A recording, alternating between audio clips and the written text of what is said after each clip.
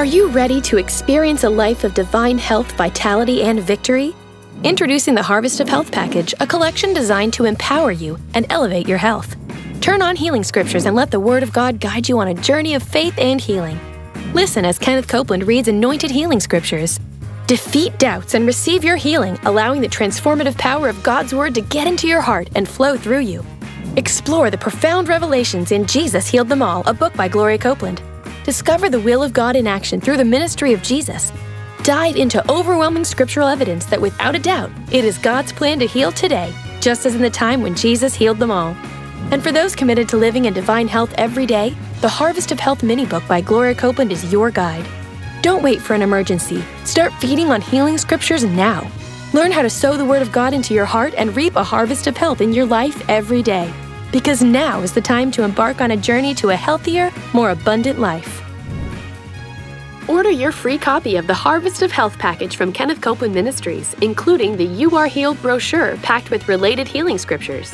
Feed your spirit on the Word and stay ready to reap your harvest of health every day. Go to kcm.org/TV special or call 800-600-7395. Offer good for 60 days. If you're outside the U.S., shipping charges may apply. Contact your regional office for more information.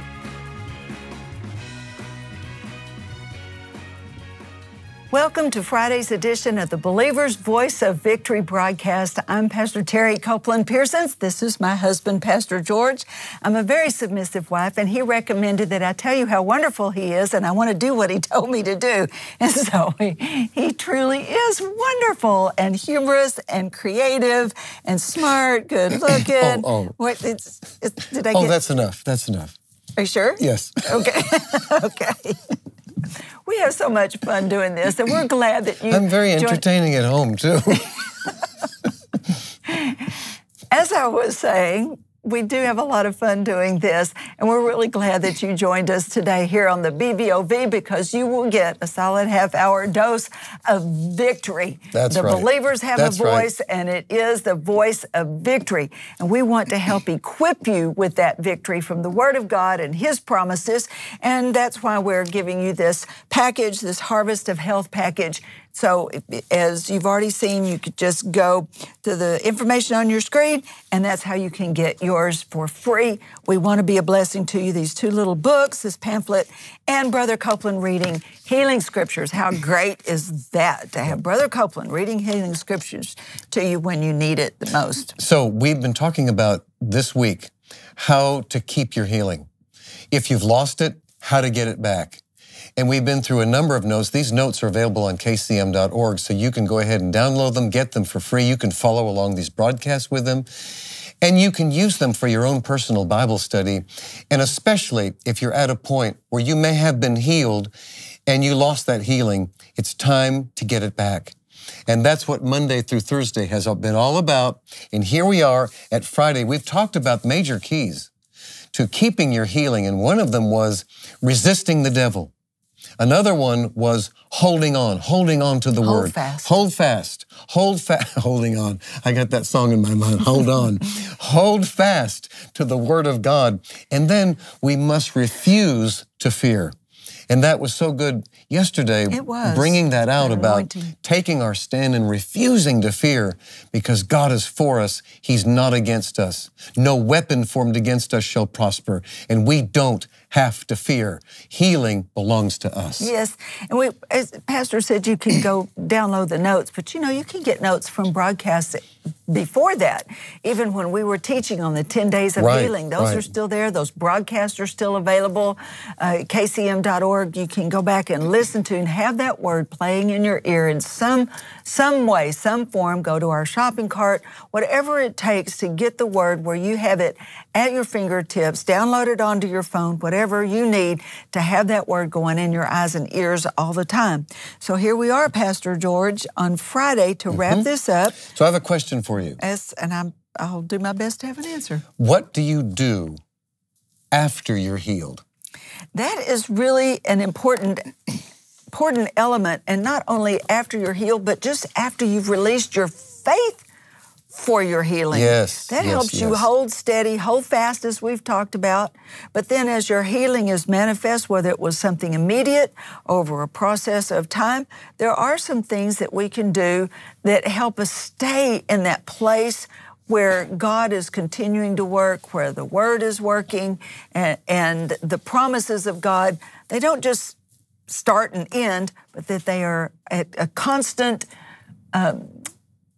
motion in our lives. That's right. And we can see from the Scriptures that when people were healed, after Jesus would lay hands on someone, there were certain things that they did that give us the major clue of what we should be doing as well. What we can do.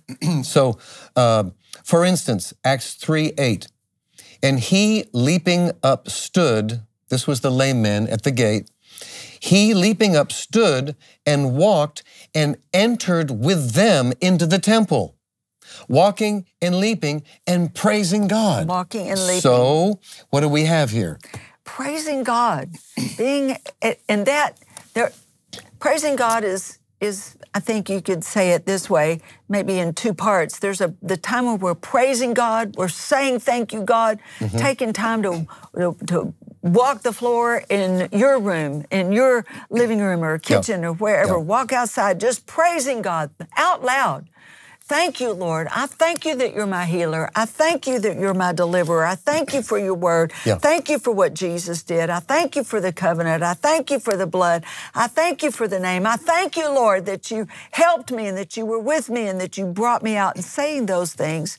But it also speaks to an attitude of gratitude, that it's not just the moments, minutes, or even a block of time alone, but it's constantly watching for the thankfulness, to be thankful to God. I am so thankful that I have breath today. Yes, I am praise thankful God. for what Thank He's you, Lord. provided. I'm thankful for you. I really am. I'm thankful for you. I am, and I'm thankful for this broadcast. I'm thankful for the Word, and just to be thankful for people and be thankful for the blessing of the Lord keeps us in that attitude. Now, there's something else I want us to see from that Scripture, too. And he, leaping up, stood and walked and went to church. Went to church, went into the temple with them. Yeah, that's a whole that's another point that's following. It'll follow, but I just want you to see that, because I don't think we cover it there. No, but I saw it when I read it too. I think that's so significant. So many people want their healing in a drive-by, like you would order a sandwich or a coffee to drive through, grab my healing, and then, okay, see you next time I want one. That's not what he did. He went with them. He went with them into the temple. And again, we'll cover this a little bit later, but boy, I can remember after I got saved, I had great hesitation about going to church. And it took somebody really encouraging me. And they came by, they picked me up, they took me to church. And I was so glad that I went. And that was 1972. 1972. And I have been going to church ever since and enjoying it and knowing the benefit of it. Here, John 5:14 in the New Living Translation, afterward Jesus found the man who was healed at the pool of Bethesda in the temple, there we go again, and told him, now you are well, so stop sinning, or something even worse may happen to you.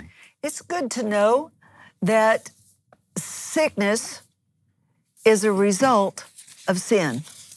Now, it's just in the world. Sickness is out there.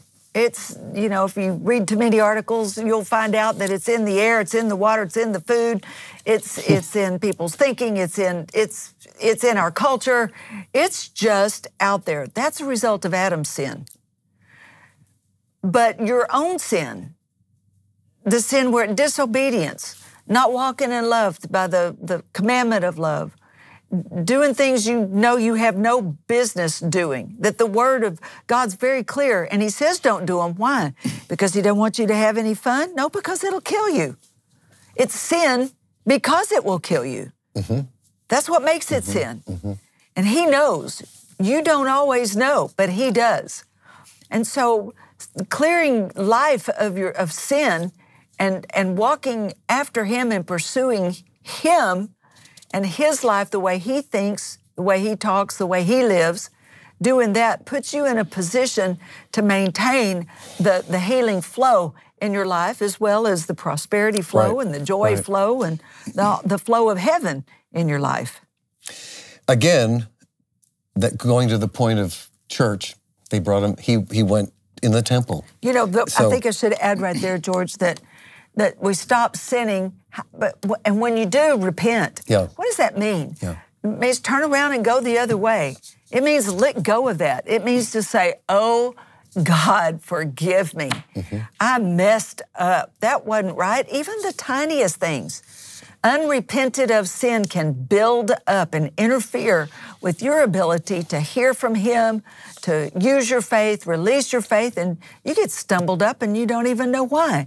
So we stay in a constant mode of, oh God, I shouldn't have done, I want to be more sensitive, Lord. And we plead the blood of Jesus. That's right. That's our forgiveness. It cleanses us from all unrighteousness. Thank you, Lord, for cleansing me of everything that's not just like you. Luke 17:14, this is the New Living Translation. He looked at them and said, "Go show yourselves to the priests." As they went, they were cleansed of their leprosy. Now, there, we're talking about testifying. It's the testimony. You know, you have to be careful who you testify to. The Bible says don't cast your pearl before swines. What does that mean? Well, pigs don't know what to do with pearls. And so be careful in your testifying that you don't put that in front of somebody that doesn't know what to do with it, that can just be led in that. But this is to the priest. So, you know, that's a good place for your church leaders, for your faith buddy, maybe it's your spouse, your children, your family, but somebody who knows and can thank God with you. Now, there's a time we give our testimony as a witness to other people. That's different. But this is a testimony and to declare before God and before somebody, I have received. Look at what the Lord has done. That's right. Terri, we draw strength, spiritual strength, by what we're connected to. You and I have been connected together and have connected with this ministry for so many years. And we've been connected with church, we've been connected with teaching and listening to the messages and really dedicating ourselves to the Word of God. So it's important what you do after you're healed and what you feed yourself spiritually. And the things that you're doing and the things that you're involved in, to be able to hold on to that and have a continual awareness of the presence of God. You know, there's a scripture in Proverbs that says the borrower is servant to the lender. That's not just a financial statement. It's indicating to us that you become who you're connected to. And evil will corrupt a lot of times before righteousness has an opportunity to take root. If you're going to a church that's telling you healing's passed away, or you never know what God's going to do, if you're going to a place that's not using the Word of God as the authority, the final authority in what they're preaching, these days, if you're going to a church and they're preaching things that are flat out, you know they are not the Word of God, get out. Get out and watch where your connections are, where your soul connections. What are you listening to? And that goes for worldly things too. You know, not everything. That just because it's not bad doesn't mean it won't be a drain.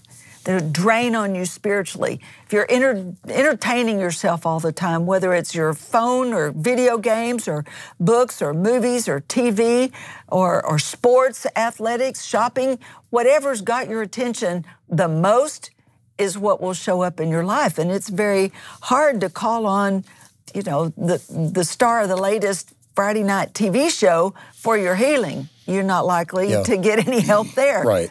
So where you're connected and who you're connected to is vital to your ongoing life in God, whether it's receiving healing, keeping your healing, or ministering healing. You have as much responsibility for that as you do to receive. Never let the things of God end with you.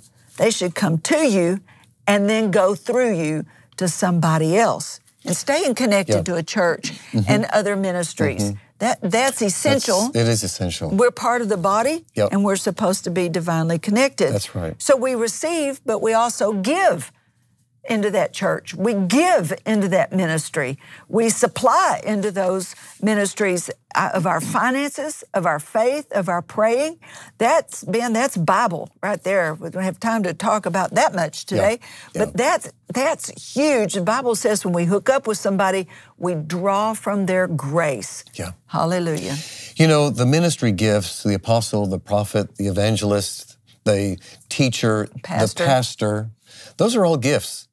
It says it in Ephesians, those are gifts. Gifts from Jesus. And they're gifts to you.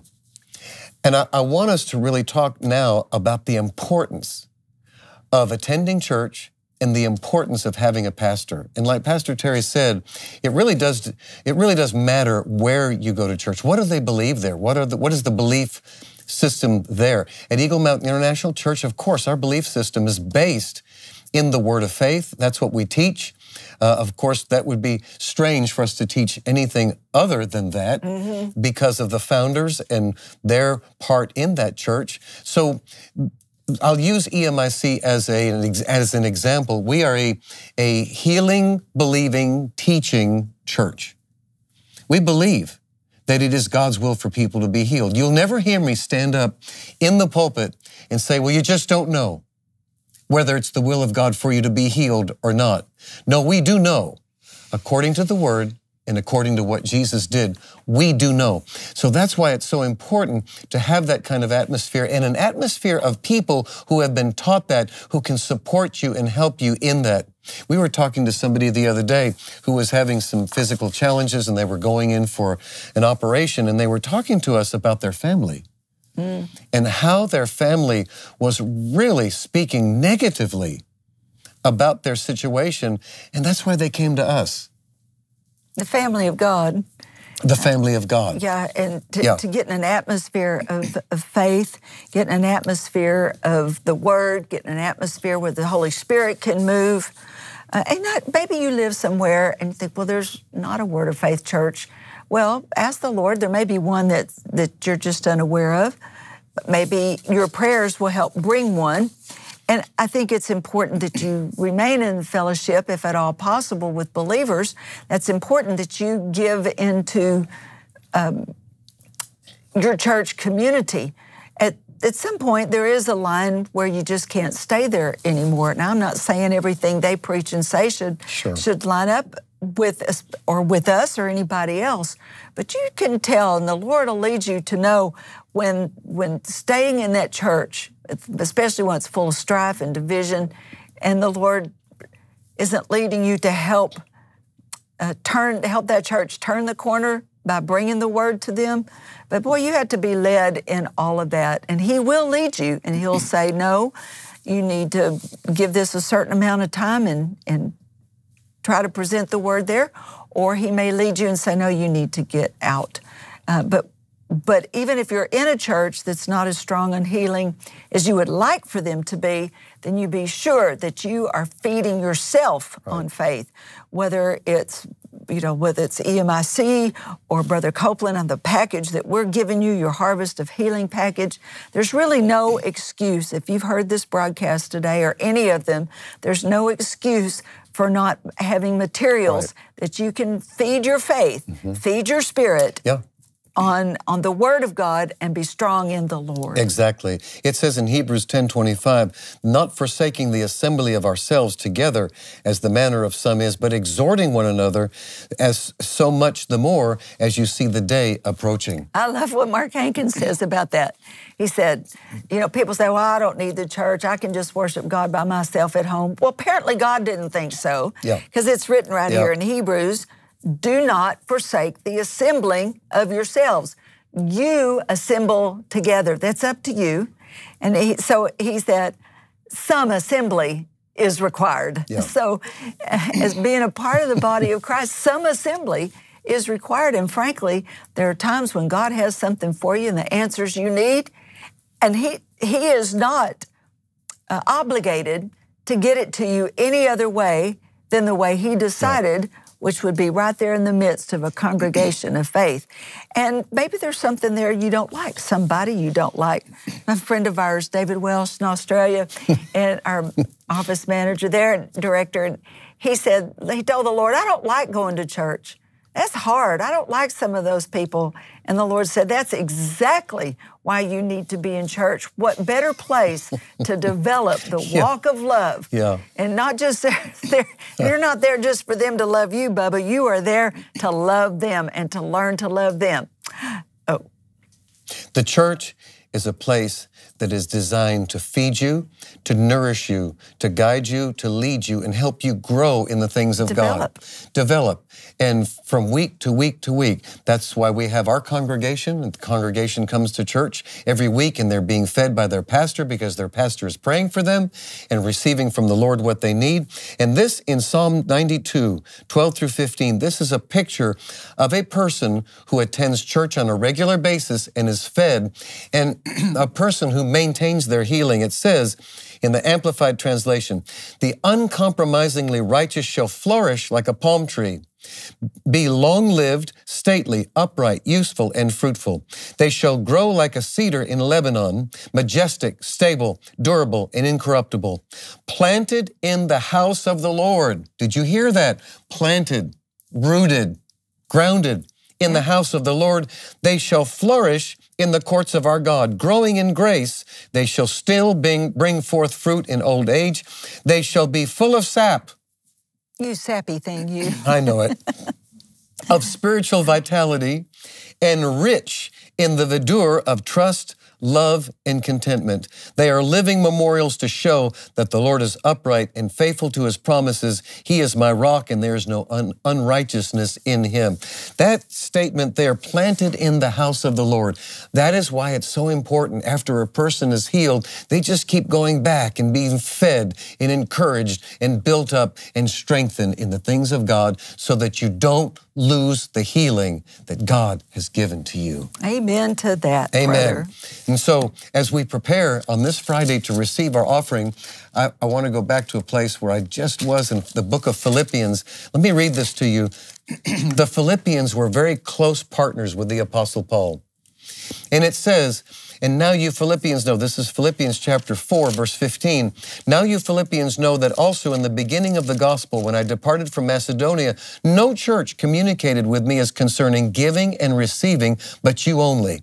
For even in Thessalonica, you sent once and again unto my necessity, not because I desire a gift, but I desire that fruit may abound to your account. I have all, and I abound, I'm full, having received of Epaphroditus the things which are sent from you, an odor of a sweet smell, a sacrifice acceptable, well-pleasing to God. But my God shall supply all your need according to His riches and glory by Christ Jesus. This is written to the Paul's partners that he had, that they were the ones that were communicating with him and giving into his ministry. In the first chapter in Philippians, Paul said, I'm convinced of this very thing, that He who began a good work in you will continue all the way to the day of Jesus Christ. It's right for me to think this of you and have this confidence because you have me in your heart and I hold you in my heart as partakers and sharers, one and all with me, of God's grace. Praise the Lord. Yeah. That's, we are partakers, one of the other, one with the other, right. Partaking of grace back and forth, giving and receiving. Yes, that's absolutely and right. This money, it's not about just wanting money, but I'm telling you can't do this without money. They didn't anybody hand us this airtime or this broadcast or this studio. But it isn't about that only, but God has always made money and supporting the gospel a heart matter. He says your heart will follow your treasure, not just the other way around. Right. Put your money where your heart is, your heart will enlarge. If you put your money somewhere, it will draw your heart into it as well as the heart of God. That's right. Okay? And sometimes, I know that the Bible's full of bringing offerings. The Old Testament's full of that, where they would bring an offering as a thanksgiving to God for what He had done. Maybe you need to give into this ministry today because of what you've received this week, because you've received healing, or because you've learned something, or it's helped you. That's a good reason to do it. Bringing it to other people, that's a good reason to give. And to give, there's somebody used to say, give like you mean it. You know, somebody give till it hurts. No, I don't believe in that. I don't believe in that. No. But if you didn't notice your giving, neither did God. But to give like you mean it, and let God then respond to you. And if the Lord allows you, you can become a partner with Kenneth Copeland Ministries. This ministry is doing so much. As the CEO and CVO, Chief Visionary Officer of Kenneth Copeland Ministries, we see the whole thing. And this word is going out all over the world, literally from the top to the bottom, all the way around the middle. And there is so much that's happening through KCM, EMIC, KCBC, and the Victory Channel, as well as our international offices.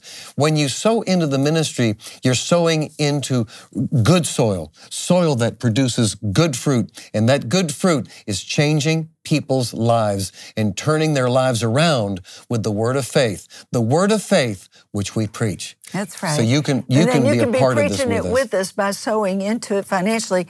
Pastor mentioned being a partner. You know, you could just sow into a gift here and from time to time. That's great. But to be a partner, you say, I'm going to pray for you. I'm going to give regularly and support you. And together, that hooks us up on this book of Philippians level, like the Apostle Paul did with his partners. We pray for our partners all the time. There's prayer going on in the ministry. Kenneth and Gloria pray for partners every day. Every meal they sit at, every time they go preaching. I've been on the airplane when we've gone off to preach somewhere. Brother Copeland prays the prayer of protection and prays for our partners. So you are covered when you join up with Kenneth Copeland Ministries. So as you sow your seed today, we believe God for the multiplication. That as you give to God, boy, He responds back in heart and anointing and in prosperity and increase. Hey, we'd love to hear from you what you've gained this week. And if you've enjoyed having Pastor George and I on here, we love you. And it's been our privilege to be here. And we thank God for this opportunity. One more time to tell you this. God loves you. We love you. And Jesus is Lord. Kenneth and Gloria Copeland would like to thank you for praying and sowing into Kenneth Copeland Ministries. We are believing with you for your abundant harvest. To sow your financial seed, you can text the letters KCM to 36609, go online to kcm.org/give, or call 800-600-7395. Your giving has helped send the word of faith from the top of the world to the bottom and all the way around the middle. Welcome to KCM.org, your study center for victory. Get information on what partnership means and take advantage of the resources provided just for you. Build your foundation in the Word with the online learning center of video courses, Believer's Academy, Bible School from right where you are. Gain access to Kenneth Copeland's partner letter, each letter written to meet the everyday needs of our partners. Download free books from the bonus library with over 50 titles by the Copelands available to read on your phone, computer, or e-reader. KCM.org meets you where you are.